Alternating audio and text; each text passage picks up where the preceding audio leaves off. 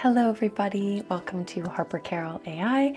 I'm Harper and today we're going to talk about why there aren't any long-term distinguishable features of generated AI content.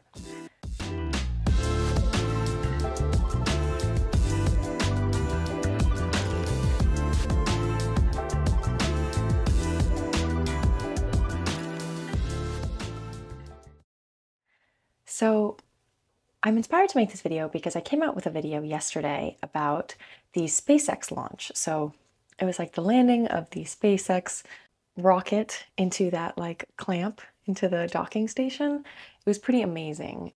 What happened was when I was trying to watch it, I saw that there was a crypto scam on YouTube. So let me just show you the video here. Okay, this is crazy. So SpaceX just launched the 5th Starship launch, and so we're trying to watch the live event on YouTube. But look at this. So look, there are these live events right there, and it's by SpaceX. But if you click it, financial freedom the modern world needs. This is an AI-generated crypto scam. It does not matter where you are. Just scan the QR code to participate. Your mobile, and it's just going to get better. You can kind of tell it's AI now. The most convenient way. Beware. Tell your friends. This is just going to get more and more difficult to discern. By the way, I want to be really clear here. It's not Elon or SpaceX that's doing this. It's someone else trying to capitalize off the launch. So beware.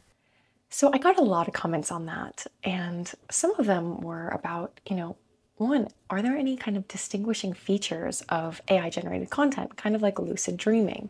In lucid dreaming, if you look at digits on a clock, then you can kind of tell that it's lucid dreaming, at least according to the user here. And I was thinking about that, so I wanted to share why that is not the case with AI, and at least not long-term. Back when AI-generated images were really new, one of the things that you could, or new to the public, one of the ways that people found they could discern AI generated from a real image was by looking at the hands. They found that AI had a lot of trouble making hands look like real hands. They would often have them have 2 or 3 fingers, and that was one telltale sign that an AI-generated image was AI, was by looking at the hands.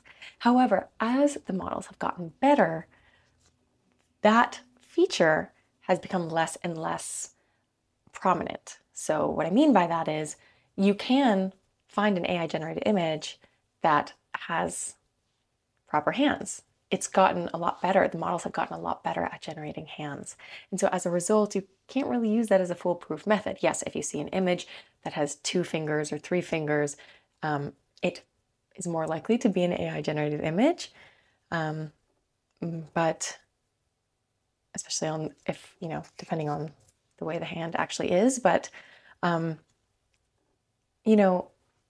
that is not something that you can count on long term because the models will continue to improve and that will not be a problem anymore. And so I want to talk a little bit more about this because what it makes me think of is deepfakes.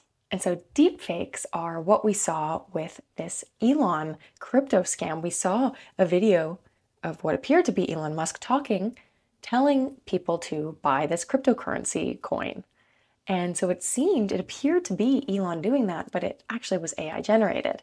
And the way these videos are made are with something called generative adversarial networks.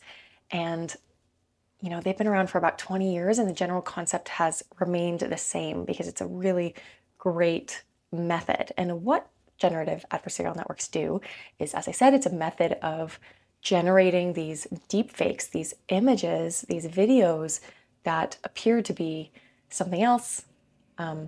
They're new content generated based on the style of another. So whether that's, a new Picasso painting or whether that's an AI generated video of me. So actually, let's hold here. I want to show you really quickly an example of a deepfake, but one that I elected to make with Synthesia. And I also interviewed the CEO of Synthesia a few weeks ago, so I will link that here.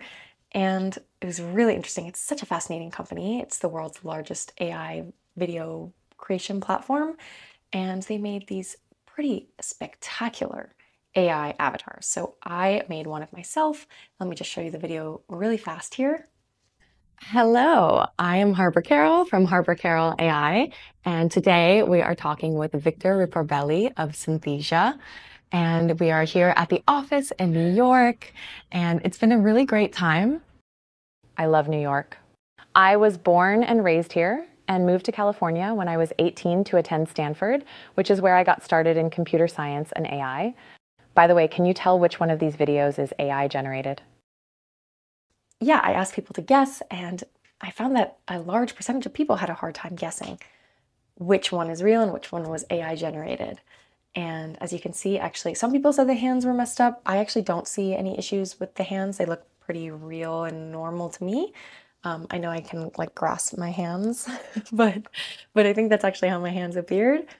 What gave it away for me was the mouth, like the text. So the way the video was created was I uploaded a video of myself, the top video, and then the bottom video was based on the video I uploaded of myself, plus a text script that I wrote for myself. So based on the text and based on the real video of myself, Synthesia was able to generate that video. They cloned my voice, or at least a relatively high quality clone of my voice, not perfect, but relatively close, and created an avatar that changed the mouth to speak the text words that I had sent over, and then generated an audio based on the clone of my voice to have the audio portion of the text.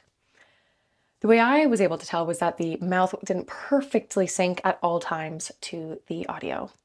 But what I'm getting at here is that that is going to continue to improve. So let's get back to what we were talking about with GANs, generative adversarial networks. As I said, those are the models that are used to train these deepfakes, kind of like the video I just showed you. And so what generative adversarial networks are is a model that consists of like two models. It has the generator and the discriminator. And they're two models that are continuously improving and kind of fighting against each other. You pass in a video or image in a style that you want to emulate. So for example, the video of myself speaking, I uploaded about 5 minutes of content, and the generator will generate a new video in the style of the old one. What it believes is that. To start, it might just generate like a random image, video, whatever, or it might be slightly higher quality than that, but it generates a video to its best of its ability. And then the discriminator, its job is to say, is that a real video of Harper or is that a fake video of Harper? And so, sometimes the generator passes it a real video of me. So say it takes just like a ton of little clips. Is the generator passing in a real video or a generated video, a generated clip? And so the discriminator then has to say, is that a real clip or a generated clip? If the discriminator gets it wrong, then the discriminator knows it needs to get better at discriminating, or rather discerning what's real and what's fake. So for example, if the generator creates a generated AI clip, passes it to the discriminator, and then the discriminator says, that looks real, then the discriminator or the generator wins this round, and the discriminator needs to say, I need to get better at discriminating between what is real and what is fake. So I need to examine these videos of Harper better. I need to learn these features so that it can't fool me. On the flip side, if the discriminator is able to say, that's AI generated, the generator then needs to say, I need to get better at fooling the discriminator. How do I make a better AI generated video of Harper? How do I emulate the style more? And so both of these models are getting better at fooling the other, or one fools one, the other has to discern whether it's being fooled. And so they get better. So this is bringing up the concept of an arms race. And what arms races are is when there are two parties that are continuously improving or taking steps forward, and then the other one has to take a step forward too. And so let's look at an example like with Meta. When I was at Meta, or formerly Facebook, I was deciding which team to join, and one of them was the spam detection team, like spam bots. And it was basically just a continuous arms race, also known as a cat and mouse game, where basically, as soon as Meta is able to, or Facebook is able to say, oh, look, we can tell that something is a bot based on, the way that it behaves. Like it's able to find a certain behavior of a bot that is, dead giveaway to make that thing a bot, then Facebook can action on that. They can say, for any user, if they behave in this way, then, either delete the account or just make them have to verify themselves. So kind of put hurdles over accounts that act in this way. For example, limiting the amount of comments that you can post in a certain, in like 10 seconds, how many comments can you leave? Things like that. And so Meta is able to put these restrictions based on their analysis of how bots work, but then the bots just adapt to those restrictions and are able to come back in a new force and are able to get around those restrictions, right? So it's this continuous cat and mouse game where new restrictions are placed, the bots realize that those restrictions are in place, they change their behavior to get around the restrictions, and then Meta/Facebook then has to go and find new behaviors and then put restrictions around those. And then it's just this endless arms race, cat and mouse game, whatever. And so you can see how this applies to the GAN, the generator and discriminator. It's this arms race, right? Where the discriminator has to get better and the generator has to get better. And it's this constant, it never ends. And so in that sense, you can believe and you can know that these models, these deepfakes, are just going to get better and better as more compute comes out, as there's more training data. These deepfakes, the discriminator and the generators, are just going to get better and better and better. And then, we won't be able to discern. Like, the features that make us be able to discern now will go away. This arms race that we have will continue so that any features that we have that we know are dead giveaways, fraudsters. So now let's go back to the, spam/Facebook kind of arms race. The fraudsters or bots will continue to adapt. And as soon as one of the features that make the fraud detectors or good guys or what have you be able to tell that a fraudster is a fraudster, they will change their behavior. So it just never ends, right? So if there is any way that we can tell that something is AI generated now, it will go away. So if it's in the case of someone actually intentionally trying to be deceptive, the deceptive person will just change the behavior so that that is no longer an issue and that's no longer something that you can use to tell. So for example, if the hands were a dead giveaway, then the fraudsters would Photoshop the hands to make them actually look real, right? Like they would get around that restriction. Or, maybe it's just an inherent quality of the model where there's no fraudster, but that the model just happens to produce these hands. No one's trying to fool anyone. People are just generating images. There isn't like a deceptive nature of it. But it's just, again, the models will continue to get better as the GANs get better. So we have both the model getting better, the models getting better at generating to make them seem more realistic, and then also the human intervention that will, in the case of fraudsters or people trying to be deceptive, they will also step in and make sure that anything that we decide is a telltale sign that the compute or that the models have not yet been able to get around, for example, hands, they will mitigate that so that that isn't something that people can just point to tell it's AI. Does that make sense? So I hope that that is clear. So again, we have that like model's own ability to create really good human or highly realistic images and videos. And then also the fraudsters doing their added part to anytime there's anything we can do to tell that AI is AI, they will get rid of that discerning feature.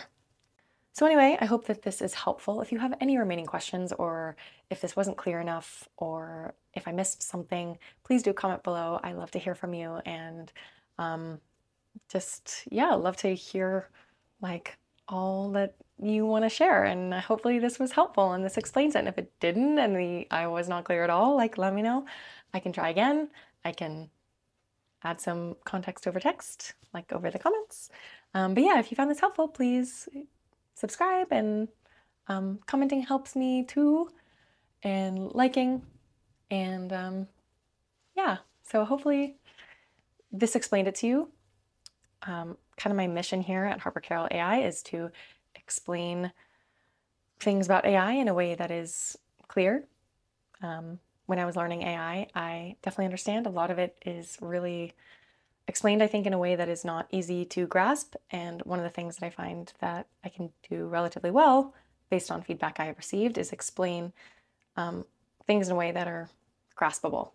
So always love to get feedback, whether it was helpful or whether if it wasn't graspable enough. I'm improving constantly my own internal machine learning model. So again, I'm always heading towards more and more graspable in my explanation. So love to get your feedback, whether it was a positive thumbs up or a thumbs down.